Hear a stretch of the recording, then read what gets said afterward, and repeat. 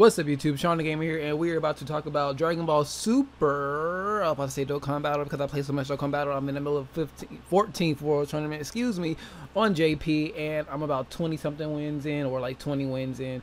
Would have been more, but yesterday shit happened. But whatever. Anyways, we're going to talk about Dragon Ball Super and the advent of which the best character is going to be introduced, or at least one of my new favorite characters. SS Rose Black Goku.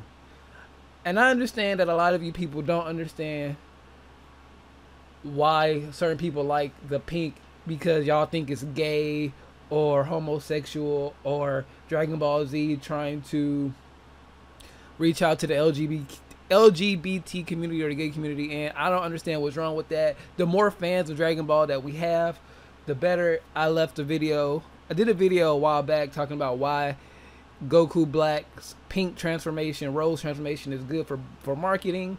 It's going to bring more people in. Everybody's talking about, oh, it's Power Rangers. So, Power Rangers sells a shit ton of toys. And you know what Dragon Ball Z and Dragon Ball Super and the Dragon Ball franchise wants to do? Sell a shit ton of toys so they can keep the money coming in, so they can keep producing Super. Not to mention, I promise you, more girls are going to get into Dragon Ball Z once they see, oh, there's a strong character with pink hair. Okay.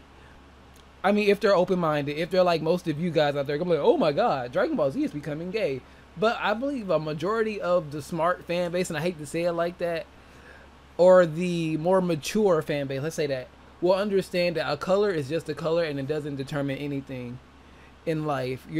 Except if you're a Republican or a Democrat. And even then, they're pretty much the same thing. So don't get caught up on the color stuff. Let's get caught up on the battle, which is going to happen. I mean, I'm getting tired of defending marketing and strategy because y'all are like young-minded. Just get over it. It's a color.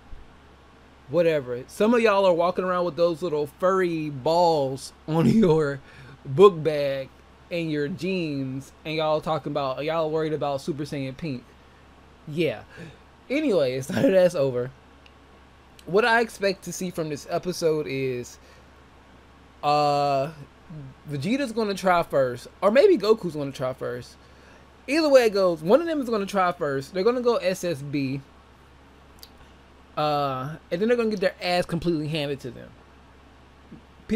I've seen a picture where it was like Goku gets his ass handed to him, and then Vegeta beats SS Rose, and then he turns into SS White, and then Vegeta gets his ass whooped, and then it forces either Trunks to step up, or it gives them the opportunity to bring back Fusion and go into Gogeta.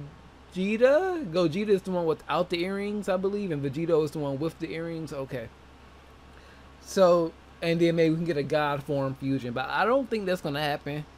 I think one of them, or one of the three, or there's going to be something that they pull out, because I don't think it's right. Well, let me put it like this. Goku now has Kaioken Blue. That's what I'm going to call it. I'm going to call it Blue Kaioken. And Vegeta just has Super Saiyan Blue. So I think they need to give Vegeta some kind of secret technique that he's been holding out on, because the only thing that he really does is explode.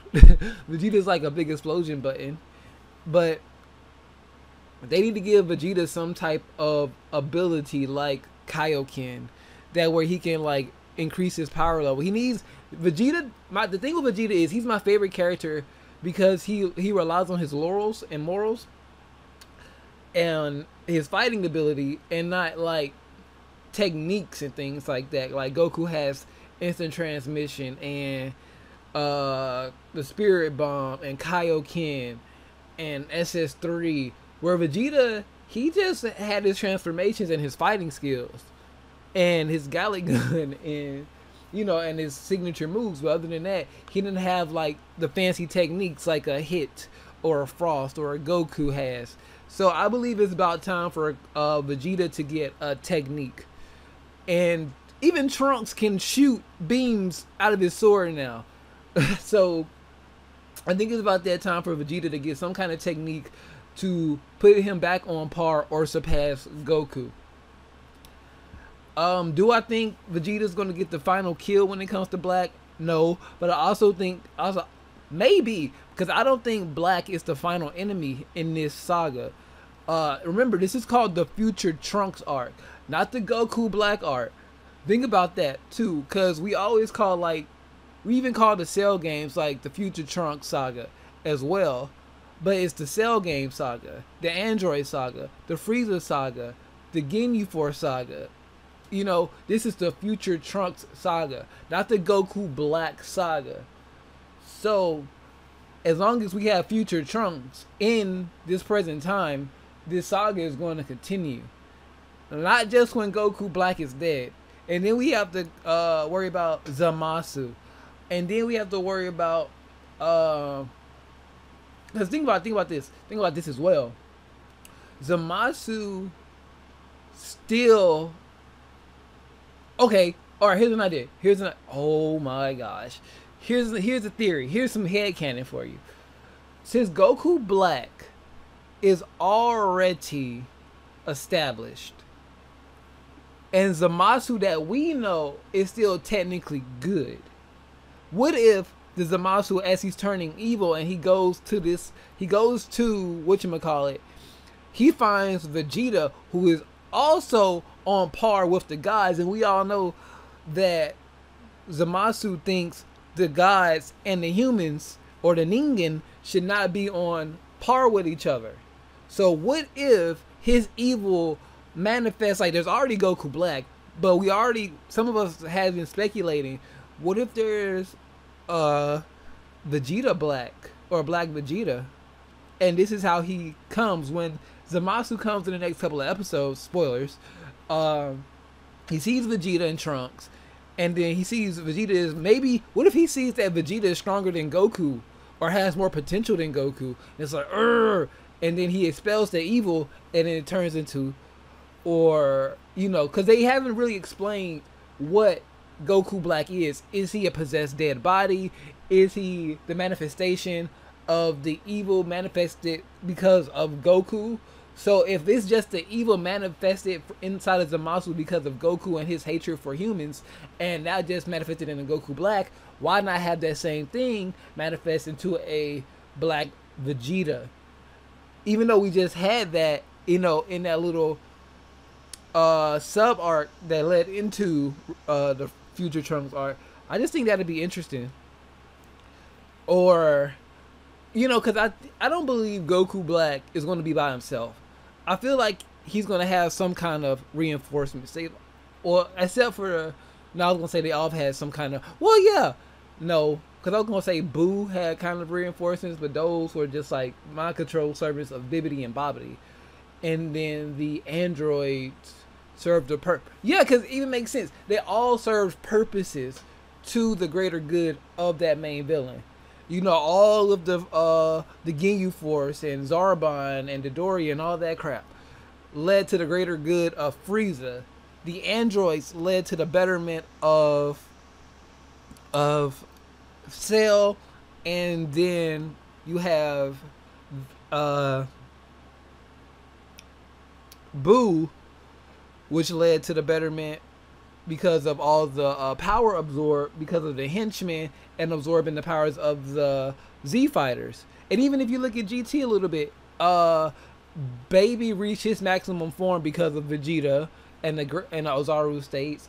Omega Shenron had to collect all the Dragon Balls, so there has to be something to help get Goku Black more powerful. So we have to look at the history of Dragon Ball to see what else is going on. I watched Dragon Ball, but I don't really remember it that well to like use prognostication skills to put into this situation. So I'm only going off of Z and GT. So with all that being said, I think I've been talking for about 10, hopefully less than 15 minutes. But if you guys, what I just want to see the colors. Well, everybody's complaining like, oh my gosh, you're introducing too many colors.